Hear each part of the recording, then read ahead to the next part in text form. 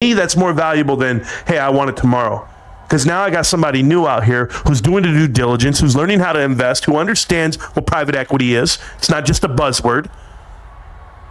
But you have to want to lead from the front. Red Chess Queen, I'm telling you right now, you're not built for this world.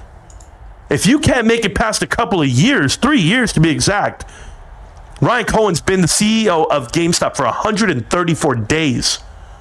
And you're going to tell me, yeah, I can't. It's a psyop. Oh, yeah, the price. Oh, my God. Wait, what? You've never been through a hardcore marriage? Through a distance relationship? Through some kids that probably don't love you and love you again and don't love you again? And or you get in an argument with your parent? What have you ever been through some rough shit? You ever go to work and not want to be there? Like, those are all life things. These are issues. Have a neighbor you don't want to live?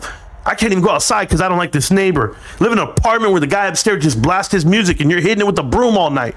No, that's never been you. You've never lived this life where it's tough. Oh, I'm so sorry. You thought these billionaires were just going to give you the money. My bad.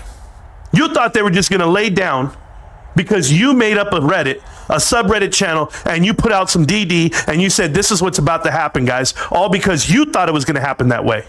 Well, while you're playing cosplay and you're dressing up and doing your thing, I'm going to let you know what everyone else is doing. They're going back to work and they're accumulating more shares and they're doing the best they can with what they have around them.